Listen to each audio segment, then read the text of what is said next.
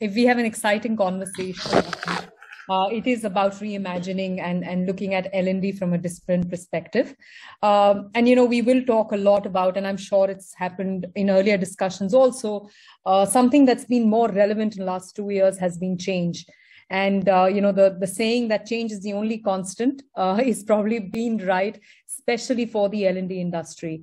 All industries have gone through several amount of changes in terms of how do we approach L&D, and it continues to do so as we move along. I think every day, we're dealing with a new innovation, a new way of kind of reaching out to our learners. So today's discussion, we will talk about, especially for our frontline staff and our learners, how life has changed in the retail industry with our panelists. And they all come from very different views. And we had a very interesting discussion a couple of days back also. So I think it's going to be a fun conversation.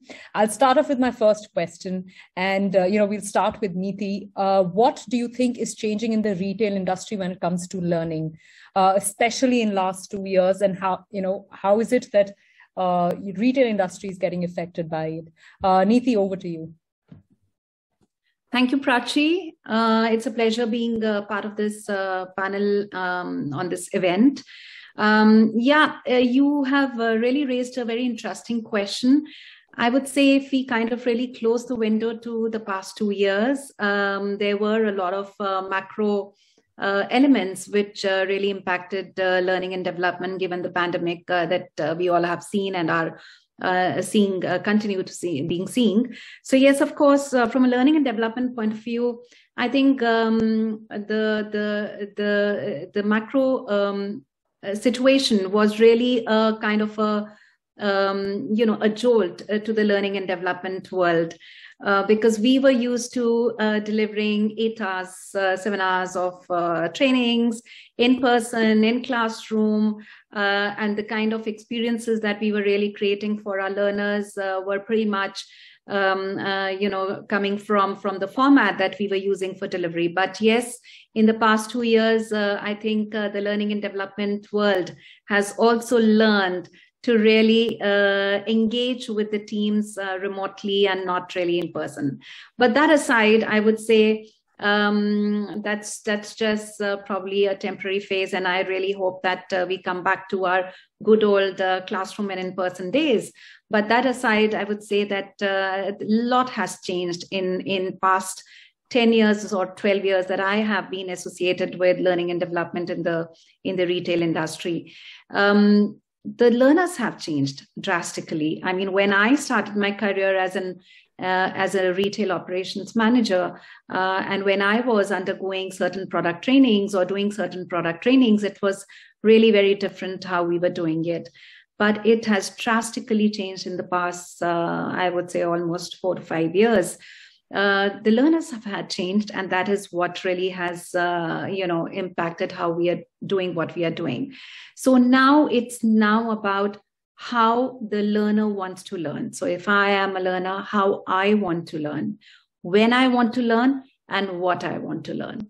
So I wouldn't say that it's now on me as an L&D lead of my organization, where I really set up a course module, a calendar, and just deliver it, to my audience. No, because now my audience has changed. They want to really know what they want to know. So how they learn. I mean, we could really get into details of it. They are not just looking at facilitation sessions. They want self-reads. They want to go the digital way. They want a blended learning approach rather than just a theoretical delivery approach. So if I learn something about the sales equation today, do I get an opportunity to go back to my store and really start practicing on the floor? Because that's how I really want to learn. If I'm doing that, I would maybe want to be sharing my learnings and my experiences with my peer group. So the peer impact is larger than a trainer's impact in today's world, right? So I want to kind of validate my experiences with my peer group and really ask them, okay, did I do right, or did I miss anything? So that's how I want to learn. When I want to learn, as per my convenience. You can't really bind me into a 9 to 6 session or a 9 to 5 session. I want it at a click of button. I want it as per when I want to spare time and invest time into my learning and what I want to learn. So it's not that I think that my retail associate today needs to have product demonstration skills. No, probably my retail associate today wants to know how this product really satisfies the need of the consumer, the need which is now larger than what it used to be 10 years ago. So for example, if I was the consumer, I would walk into the store and say, I need this, and could you help me, etc., etc. No, now I want to go as a consumer. I want to see how sustainable the product is, right? Is it gender neutral? Or are we still kind of really slicing it into the gender fashion? So that's the kind of consumer who's walking into the store. So then as a retail associate, I would want to know, how does this product really fit into the value systems of the consumer? So I would say a lot has changed, and I would say changed for good. That doesn't really, kind of really put me in a corner and make me really, shake my mind up and say, okay, now how do I go about this? Because I see that curiosity, I see that that intention, and I see that effort in today's world where this generation really wants to learn. Yeah.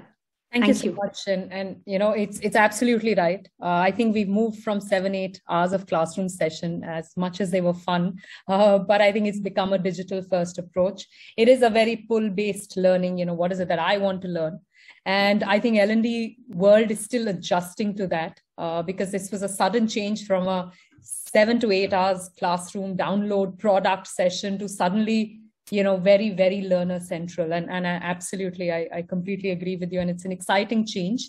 And I think we'll talk about how to deal with it. While it's exciting, sometimes dealing with it is just another ball game. I'll move on to Dhruv and ask him a similar question as to, what are the changes that you see in the retail industry? And are you excited to get back to 7 to 8 hours of classroom session? Dhruv, over to you.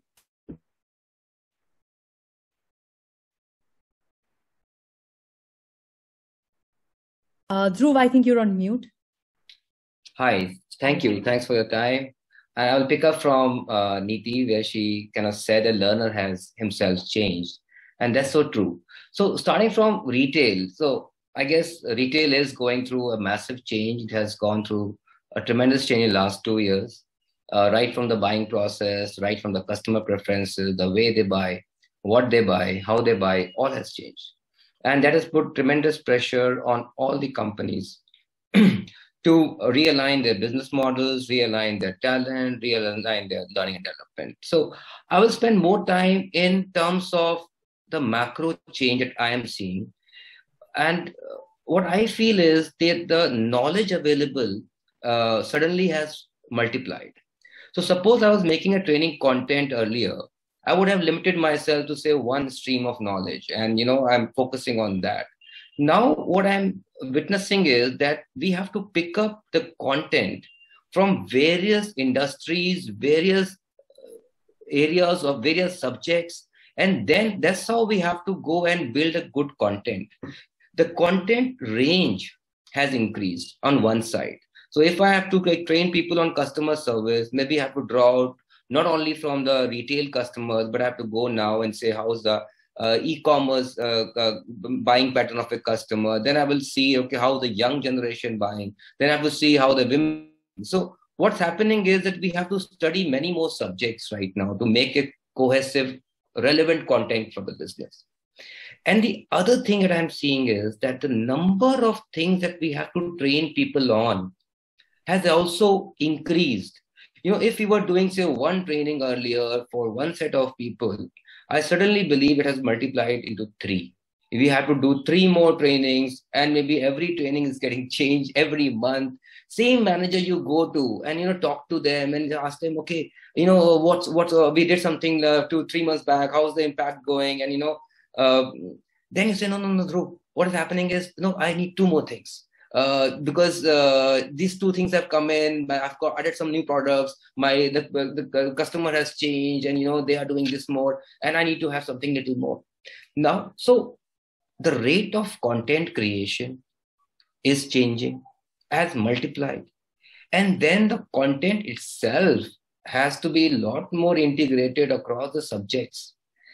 And then all the Neeti said was, how to make it individualistic, how to kind of customize, when to make it available, how they will consume is also there. So that's the change that I see on the learner side and the way training is moving. That's pretty interesting. And, Dhruv, that kind of tickles my mind with a question. Do you think eventually with content, we will have a problem of plenty? We will have. We are having. Yeah. It's like people are so getting used to going through one content after another.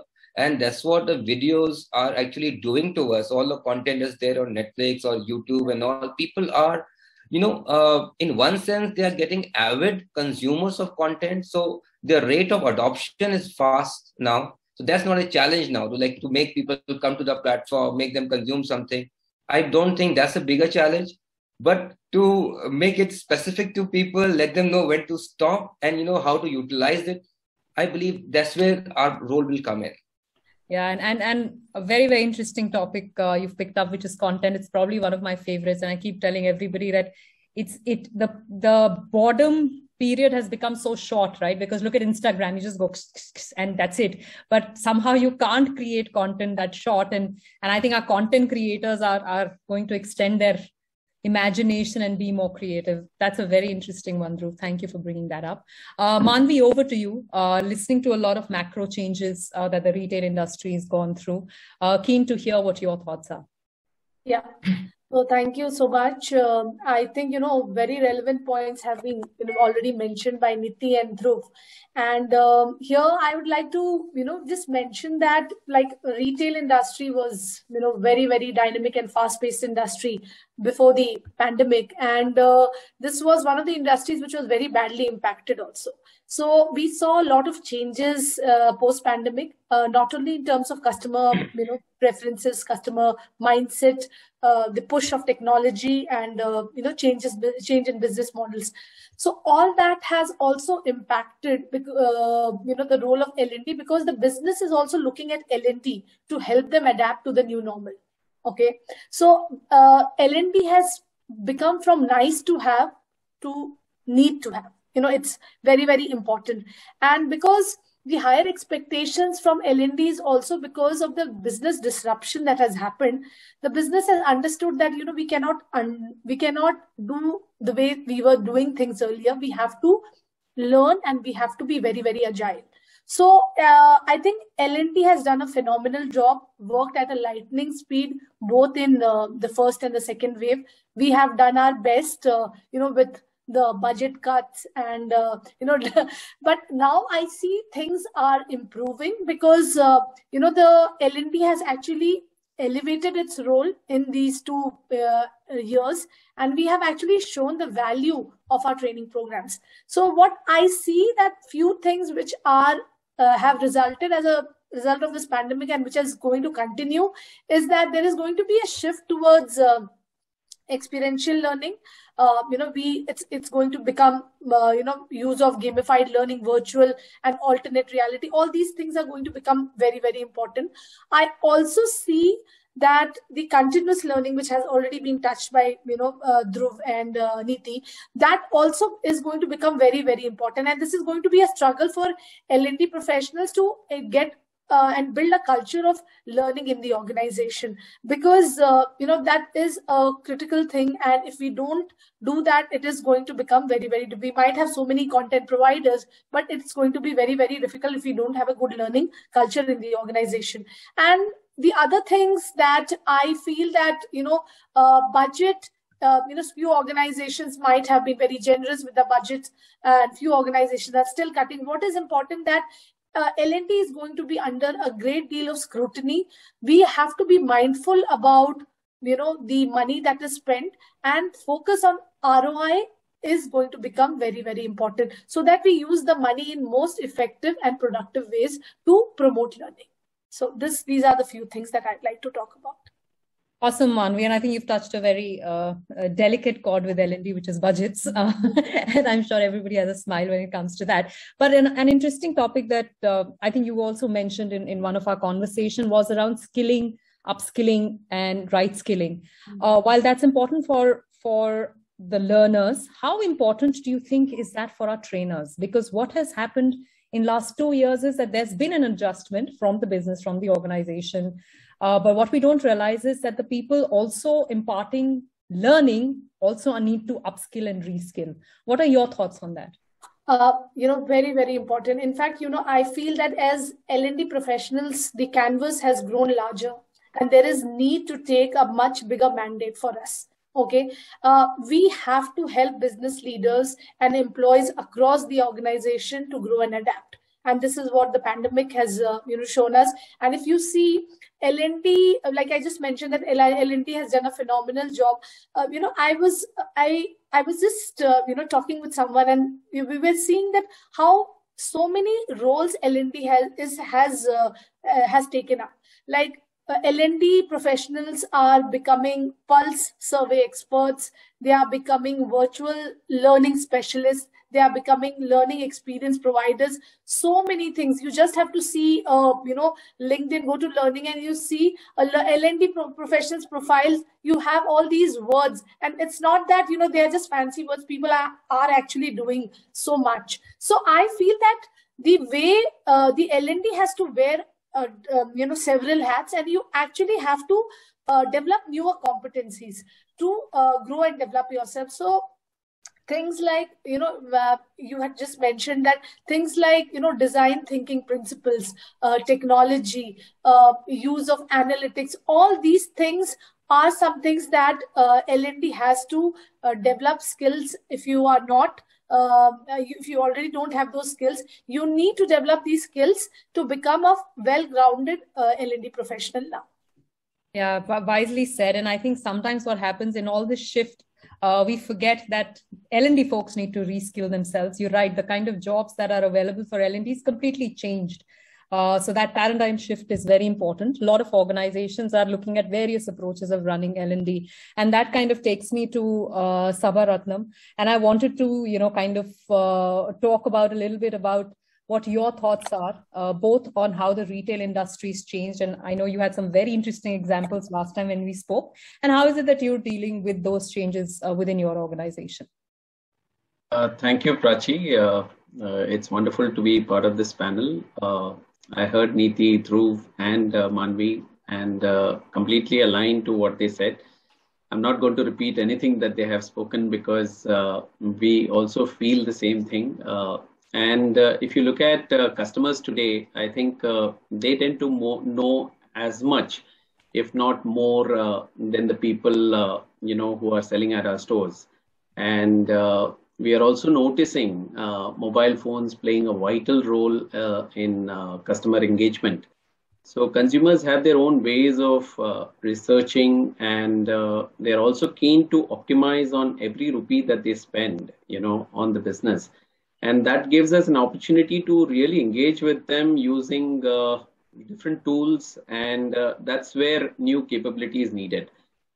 If you ask me, an example could be that a consumer who is not in front of you and is remotely getting handled, will only get to hear you, right? And when they are hearing you, it's that much more important to be more clear on your communication. And you also need to understand the ways and means of touching the right chord, right, with the customer. And that's what is going to get you either the customer getting converted or, they putting up some excuse to buy later. So it's very important that the element of consultation is developed for your people. And that's becoming more and more vital for us. And some customers, have known us, but many of them are new. And in that space, you really need to create compelling content. And I completely agree with Dhruv that content should be such that it's easily understood and it is extremely well engaging. It doesn't take away too much of your time. And you readily have, the top 3 or 4 points that you need to really talk about. So if that is coming up, then content is really justifying, its core. And it's important that we think on those lines now. It's no longer going to be storytelling in a long way, which is having several elements which I have to decipher. I have to be very, very clear. I have to bring in the element of brevity in what I want to discuss.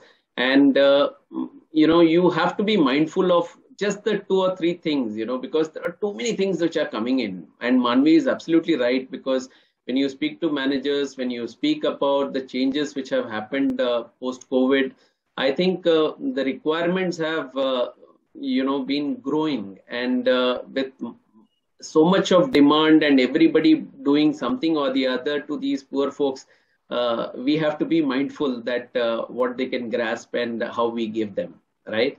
So that's the change that we are seeing at this point in time.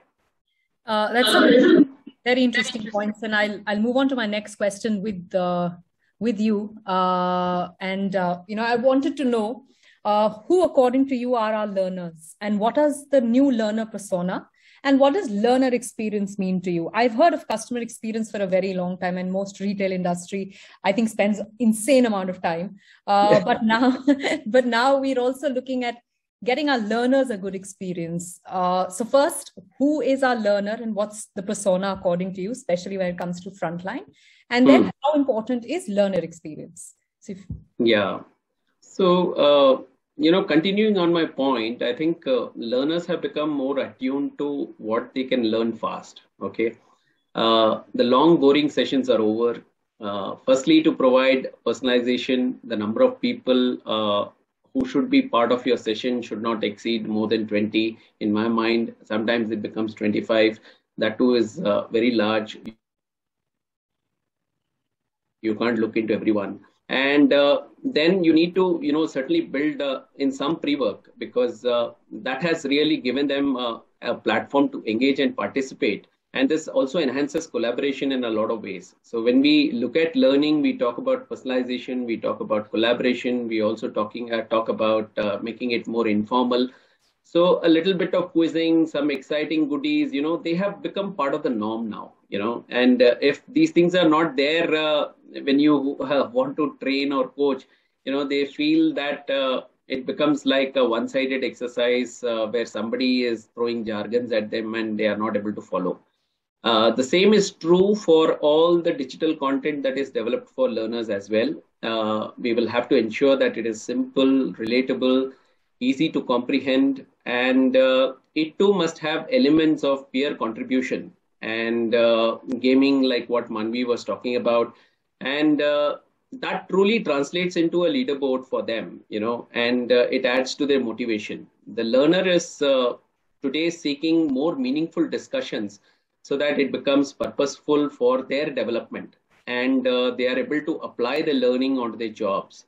We looked at focusing on functional competencies, and this is something that gets missed because organizations want to create future leaders, and they focus on top talent. But the fact is that everyone needs support in their area of work as well, and that could be understood by creating experts in the functions and getting them to train and coach people on their respective functions as well. This is a big shift that we are able to sense and build for the company. Brilliant. I think using the current functional leads to be coaches is one of the most important thing and help in customer learner experience.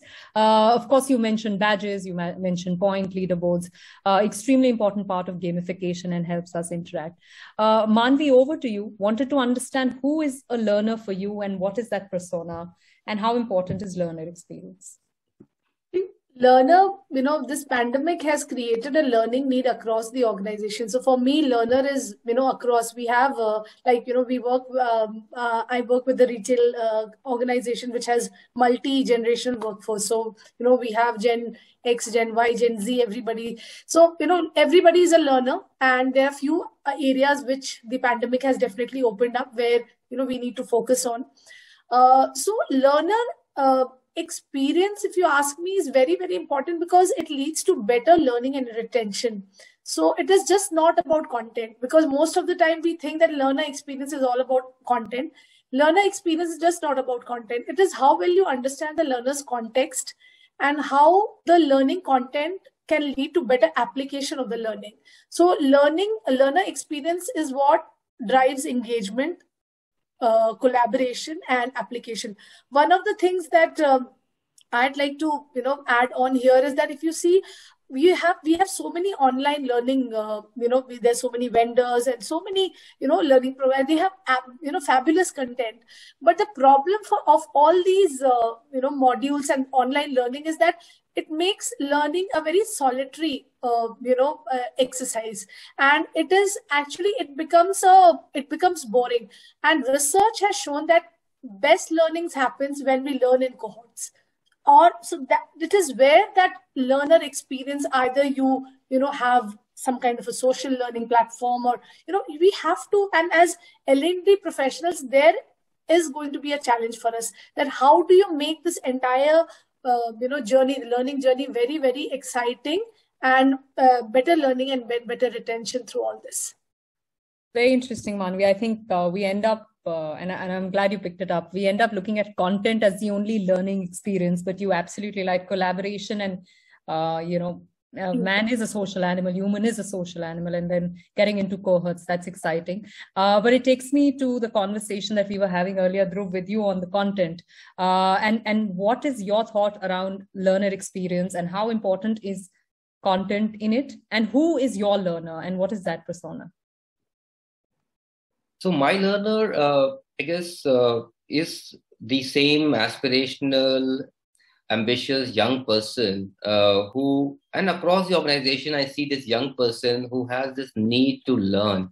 So there is a definite change in the learner on the intent to learn, and that I believe has come in with this whole technology and digital content that has been made available. People have realized, secondly, the importance of learning. There is a big correlation between people who are learning faster and people who are growing faster in organizations.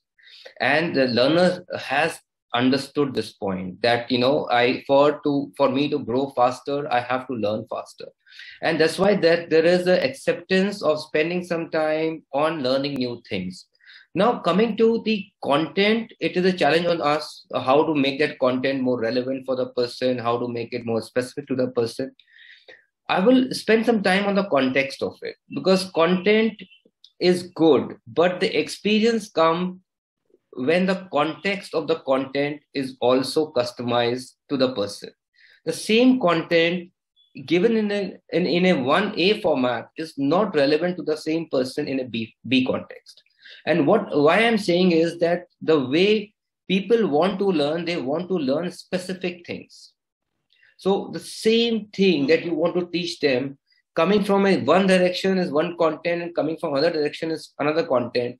But the beauty is the experience depends not on what you are teaching, but how you are teaching and when you are teaching it.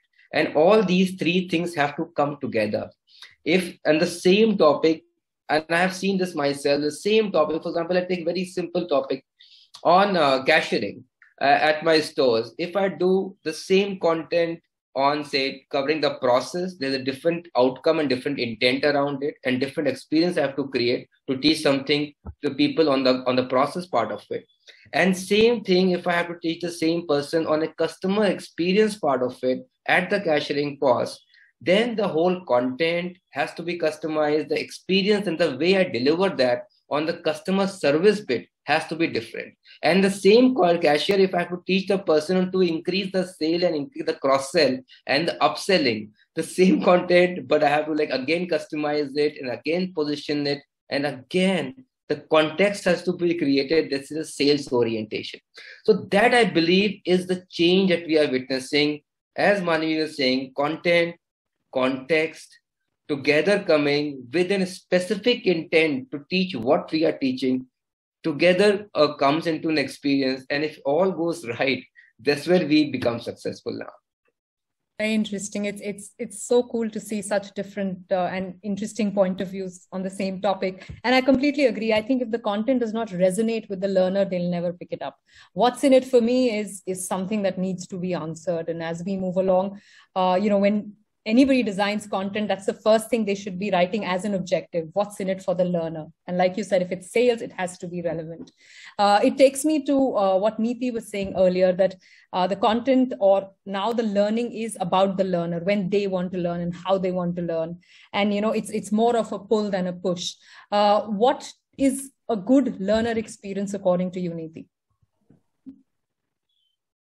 Yeah, Prachi, we have had such a great discussion until now, and I heard we talked about budget and content and what the learner really looks like. I think from a learning experience point of view, and we spoke about Instagram, right? So the stories and Instagram, forget about the still pictures that we upload. It's now about a story that lasts only for 24 hours and then you move on to the next story, right?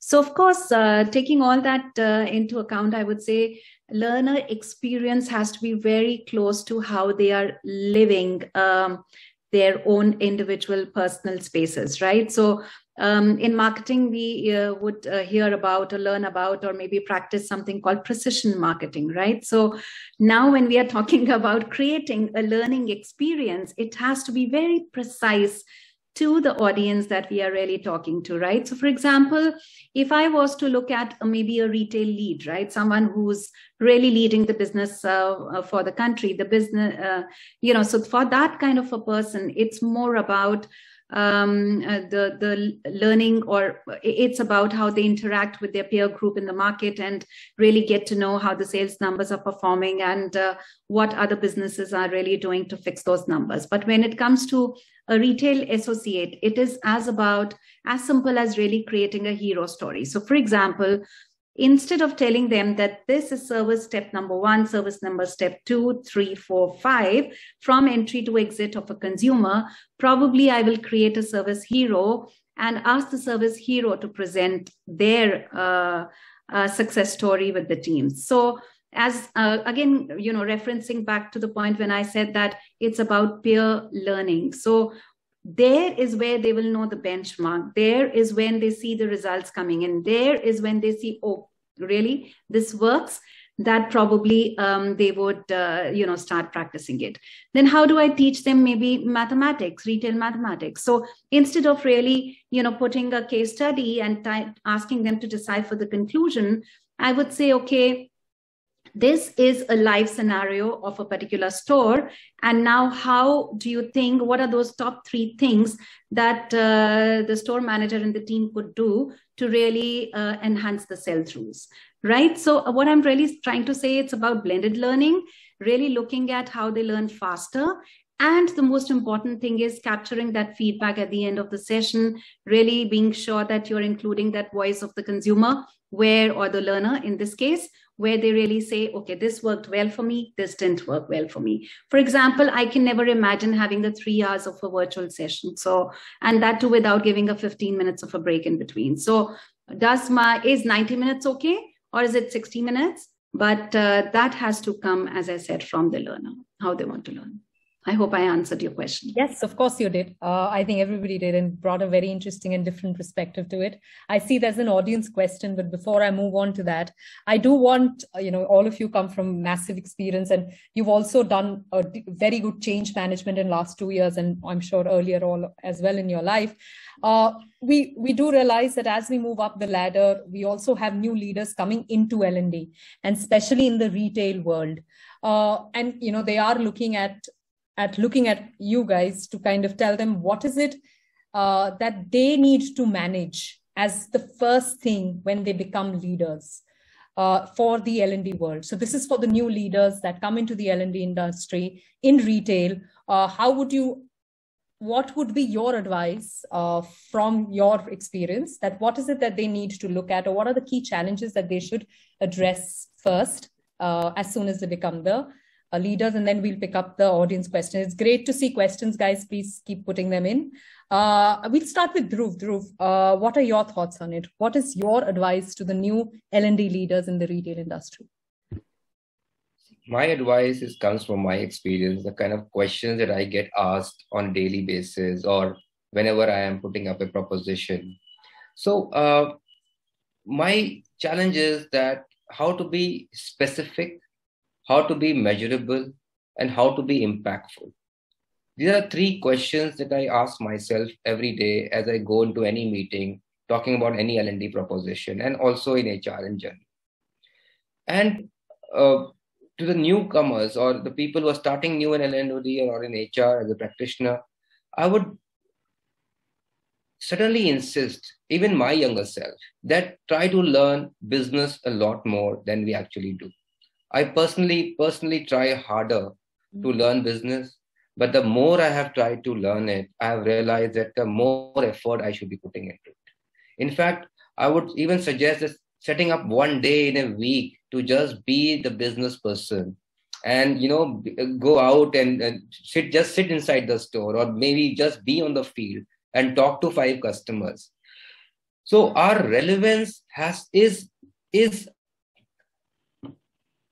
the most important point to me. And there's a debate that, since it's getting more complex and more complex, the answer lies in getting more simple.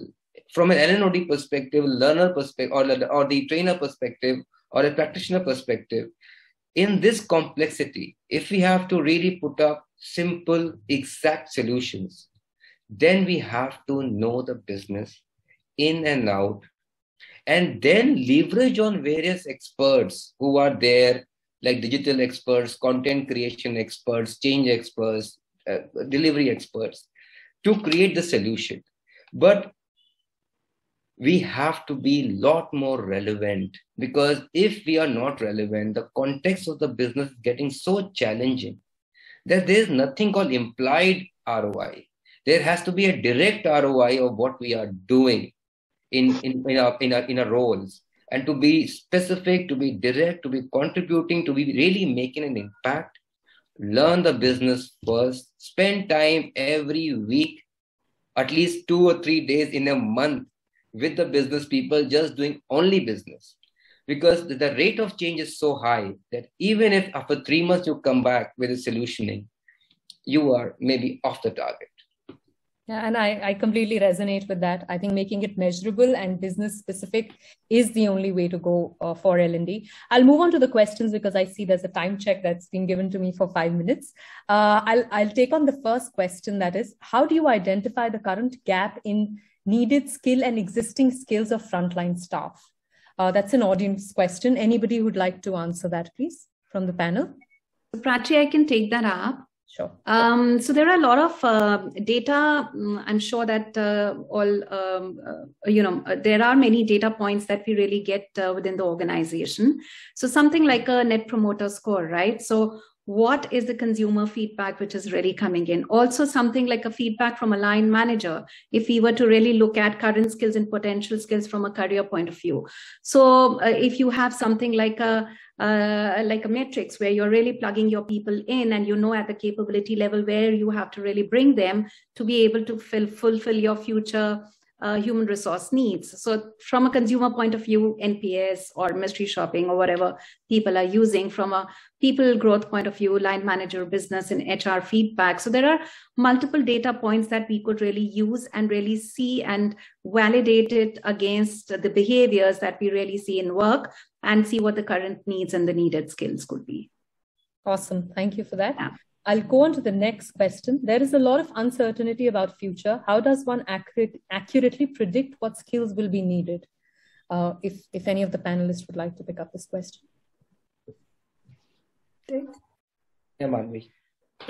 Yeah. So I think, of course, future is uncertain. The crisis actually has created an environment where we can either see it as very terrifying or very thrilling, because we are getting to learn new things, or it can be terrifying that we don't know what's going to happen.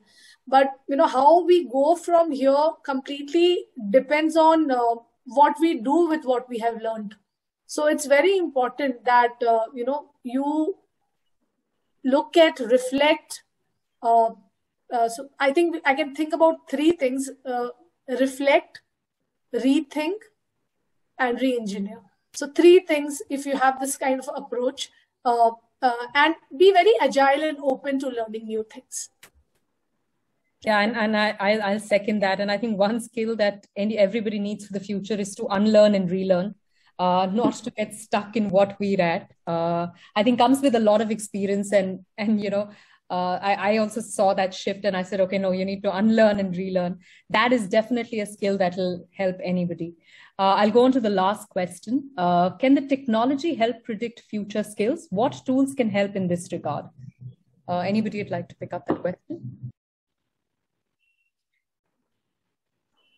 See, technology can certainly help us what skills to pick up, beginning from the point that technology itself is a skill for many people across, and how to, first of all, learn technology, to leverage technology to learn skills comes second step.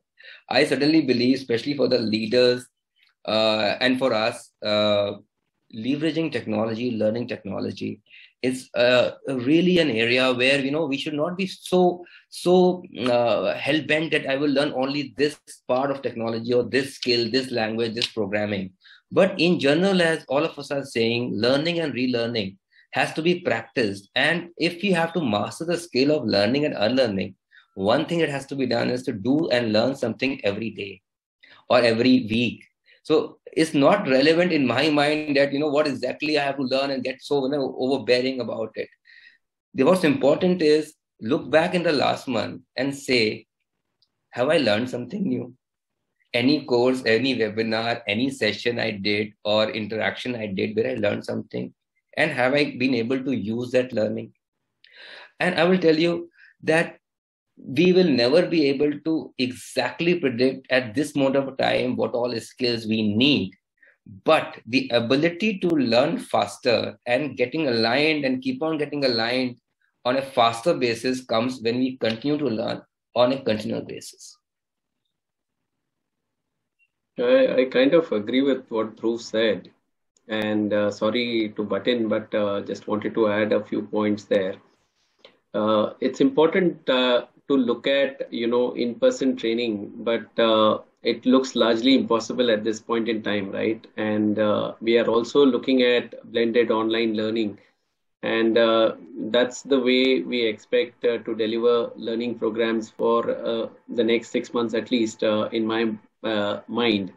And if you really have to look at employees who are going to return back to work, then I'm sure that we are not going to go back to the same old ways of training, right? Because the new ways have shown a lot of effectiveness in the way it should be done and how we could leverage that, with technology in a much better manner. So there are guiding principles that has sustained us, and I would certainly talk about them as well, because one is, what we have been saying, that content is king and you have to really work on your content. So have a great content, start working on that, and that will never die, no matter how much future you get into, you really want to involve yourself into the content that you're trying to create. Second is, how do you go about delivering that content? So we have already innovated a lot. I think a lot of work needs to be done on that front. We have to continuously think how the learner is learning. And that was an interesting question from Prachi as well, as to what your learner persona is. You have to dig deep into that aspect and continue to innovate on that front. Operational excellence is another thing that Dhruv mentioned. You have to be partnering with your business. You have to understand how things are getting operated in your space. So one has to involve fully in the business and also look at the trends that are visible to you in the business space. Because the way things will change for business will certainly impact the way you would go about training, right? So you have to see what are the future changes that are going to come in, and how are you going to, then tweak your training methods or tweak your training deliveries accordingly. It's very important to look at, delivering a great learning experience, no matter when, and that should be the core focus for us.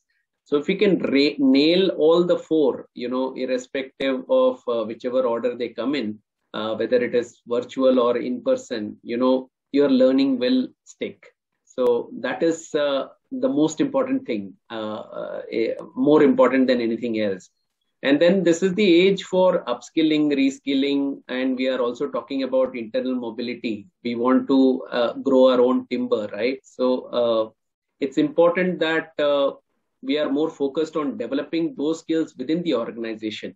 And this will carry us to the next phase of growth as well in the new world of work, keeping high value, high performing employees, as paramount. And it's moving them into positions, which will deliver more value for you and the organization. So when we hire for those skills, it becomes difficult if we get somebody from outside.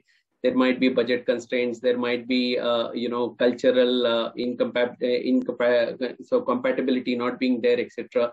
And it's important that you get your internal mobility also going. And when you want to move your employees into one job to another, you really need to upskill them and work on that front as well, right? So the future is bright in my mind, and there is a lot of work for all of us. We just need to, tweak the right levers and push the right buttons so that we are moving the right direction. Awesome. Thank you so much. I think you've summarized that very beautifully. And thank you for this. I do have more questions, but I think we'll probably connect separately and have a different discussion. Thank you, all of you. It is lovely speaking to each one of you. And I think that pretty much brings us to the end of the session. Let's be connected offline. Thank you so much.